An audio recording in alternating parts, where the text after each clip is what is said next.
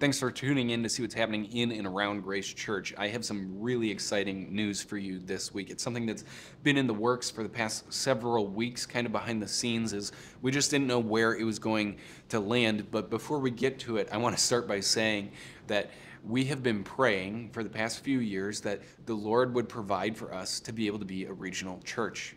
We've talked about the need for the gospel to spread across the UP, the lack of people who are engaged in church, who are engaged in following the Lord, and lifestyles that just are not reflective of someone who is in a committed relationship with the Lord. And we've been praying that the Lord would move and that he would use us to help network with other churches, to coach, to encourage, to build up, and ultimately to be able to help move the gospel forward across the UP. And so a couple of years ago, we started with those prayer cards where we prayed for each of the counties of the UP. And we did that on a monthly basis where we were encouraging everyone to be in prayer, that the Lord would move, that the Lord would provide opportunity, and he has. Woodland Church is in Ironwood, Michigan. It's on the very western tip, right close to Ashland, Wisconsin. And they have been without a pastor for the past 2 years. And we can relate to that season of not having consistency, that season of trying to make it through, of surviving instead of thriving.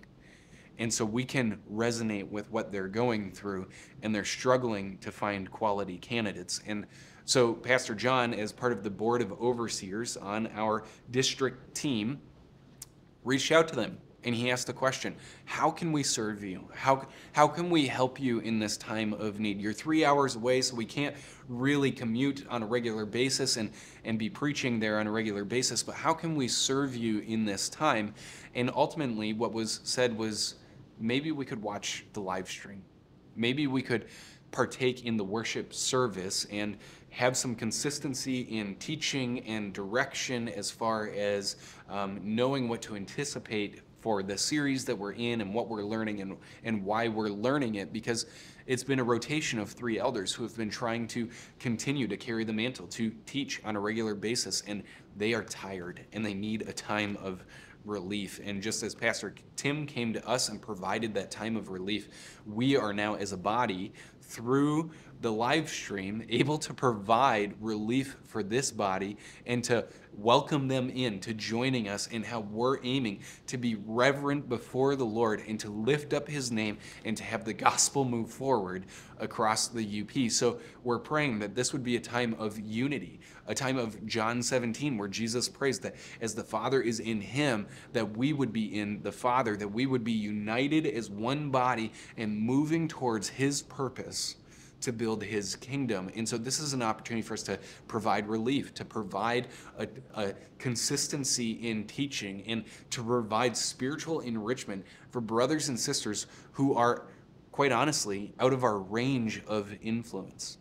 And yet they're brothers and sisters within the UP who we have prayed for their county that the Lord would move, and the Lord has provided an opportunity. So with that, I want to read to you 1 Thessalonians 5, starting in verse 16. It says this: Rejoice always, pray without ceasing, give thanks in all circumstances, for this is the will of God in Christ Jesus for you. You see, we are called to be in prayer. We are called to find alignment with the Holy Spirit and what he is doing. And we don't always know how to make sense of what he's going to do. But what we know is that we can trust that he will lead if we open up our hands and generously give our lives to the best of our ability to him, if we live in surrender to what he has. And we want to celebrate this opportunity to come alongside brothers and sisters and to encourage them, to provide relief, and to invite them into a season where they don't have to just survive, where they can begin to thrive, where the elders and the leaders don't have to worry about the day-to-day tasks, but they can worry about what it means to shepherd and to care for their people in order that they would grow in the faith and that they would have a brighter light in that community. So I want to encourage you to join us as we pray for this church, this church out in Ironwood, Michigan, called Woodland Church, that the Lord would powerfully meet with them, encourage them, equip them, enrich them, and allow them to be a bright, bright light in that community.